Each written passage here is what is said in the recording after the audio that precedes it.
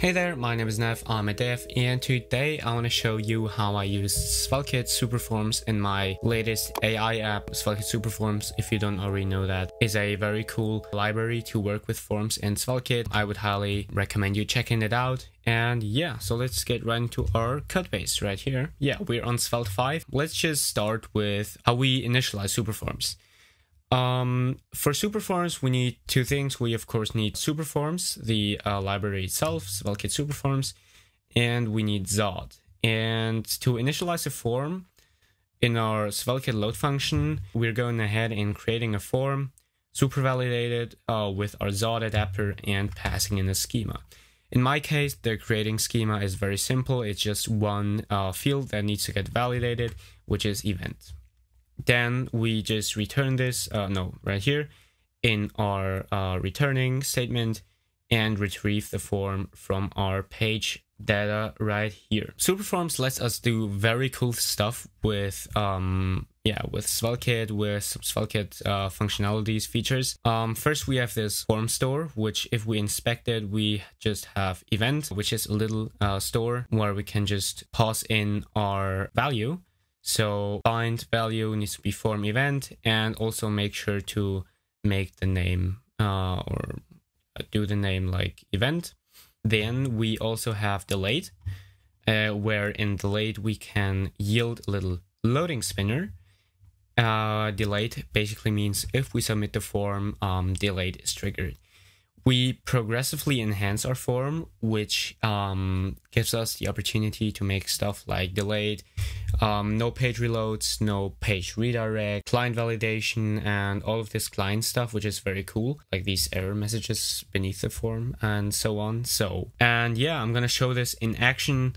Buy groceries for tomorrow's breakfast. And we have this little loading spinner because it's taking a bit for the AI. And we have buy groceries for tomorrow's breakfast, 5 o'clock, and it's private. Like we could also do weights training. Let's do that. And the AI will probably be smart enough to give this a fitness tag. Cool. Now we have our, now this is like the most basic form you could probably implement. In your actions, you just need to create an action. Cons form is await, super validate, request, and then the create schema. Then we just validate our form, and if the form is not valid, we return a fail. If it is valid, we pass in this prompt. We go ahead and insert into our database with things we get from our object. But like all of this is not really related to Superforms. I already broke down that one in another video, and like where I just like made a quick overview of the whole app. So yeah, if you're interested in that, I would highly recommend you checking that out. We also have this edit form right here, which is probably much more interesting because it's much more complex. Same principle, we implement it, but with another schema right here, which looks like that. We have an event, we have a date, we have an ID, and we have a tag, which comes from our tag enum, which comes from our Postgres enum. So drizzle is our single source of truth. And yeah, we're returning this as well. But now comes like kind of the magic, because we are not only retrieving this down here, actually we're not retrieving this anywhere up here, but we're passing this as a prop in our event. And what is our event? Basically just this component right here. This is our event component. And we have our little interface here, which shows us which says us which type data is going to be. It's going to be a super validated form, which infers the edit schema so that we have schema type safety. In our event, we just have our events table infer. So down here, we have our little props, which we actually destructure. And down here, we have our form. So our form is same things. Form, enhance, constraints, and delayed. But we do some cool things. Oh yeah, I should probably mention these ones. These are so-called events. If we go to the Superform docs, we have this little flow right here.